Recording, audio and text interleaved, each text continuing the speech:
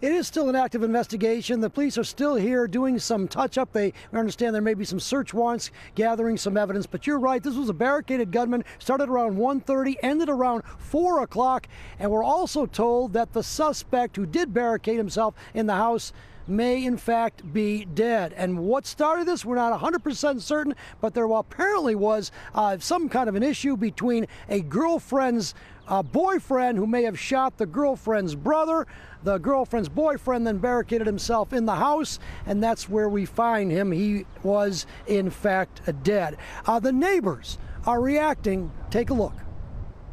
Okay, I know I came out the house and I seen a guy laying in the field screaming, and the lady was standing over him saying he got shot, he shot him. And then around 1:30 Tuesday afternoon, in broad daylight, the alleged shooter runs back into his home. A call to 911 and a barricaded gunman situation was declared. Once the officers got there, they found the victim. He was shot 3 times in the lower extremities, both legs. That person was transported to an area hospital with non-life-threatening injuries at this time. But the special response unit, full gear, guns drawn, surround the house, pleading with the suspect to give up. I just know him as my neighbor across the street from me, but, you know, he keeps to himself. He a quiet guy. He come out, he wave as he drive by, you know, and that's it. But around 4 o'clock, a rush of police storm in the house, and the barricaded situation declared over. Sources tell Fox 2 that the man is dead. Oh, I'm confused right now because I'm trying to find out so close to home, you know, what's really happening.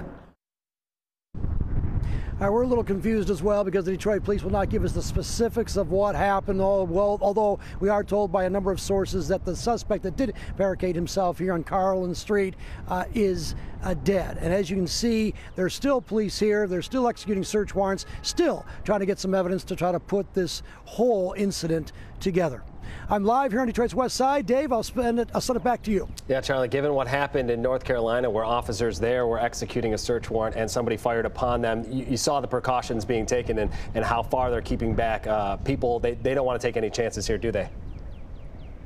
No, in fact, Schaefer was completely closed, almost from Chicago all the way to where I am, which is probably, a good quarter mile anyway. And the neighborhood, this is a neighborhood here where a lot of neighbors were very curious about what happened, but some neighbors can't even get back into their home as we speak. They're waiting right beside me over here, trying to get back in. Obviously, the police want to make sure that they have all of the, the T's crossed, I's dotted, that type of thing, because this obviously now has turned into what we believe to be a fatal investigation.